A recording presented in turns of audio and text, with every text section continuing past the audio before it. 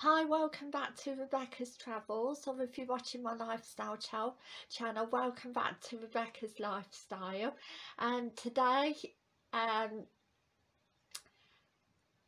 it is the weather. Well, it's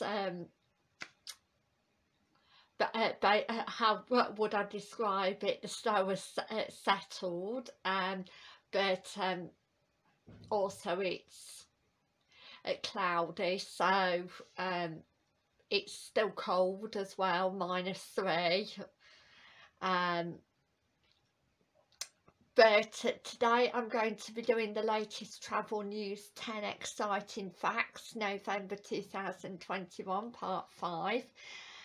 According to breakingtravelnews.com, and I'm kicking off with number 1, which is South Africa calls for travel ban to be scrapped. South African Minister of Tourism led Dawe Salu, excuse my pronunciation, has confirmed the country remains open to tourism despite the discovery of new COVID-19 variant from the country. I personally don't agree with that, because obviously it's spreading the COVID-19 variant, but obviously it's up to the Minister of Tourism. Number 2, Boris confirms UK arrivals will require PCR tests. Boris Johnson, UK Prime Minister, has confirmed travellers touching down in the UK will require a PCR test on arrival.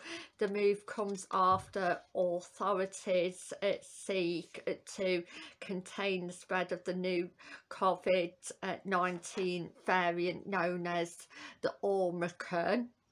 Number 3, new UK red list edition has Omicron fears growth. Malawi, Mozambique, Zambia and Angola have been added to the travel red list. Into England fears over new COVID variant 19 growth. They joined South Africa, Botswana, Namibia, Eswatini and Lesotho. Again, it is for the best, because we need to keep people's safety, but hopefully those countries will get over it as quickly as possible. I'm hoping. Number 4, Spain to require Spain to require proof of vaccination from UK travellers. Number 5, Vietnam Airlines arrive in the United States for the first time.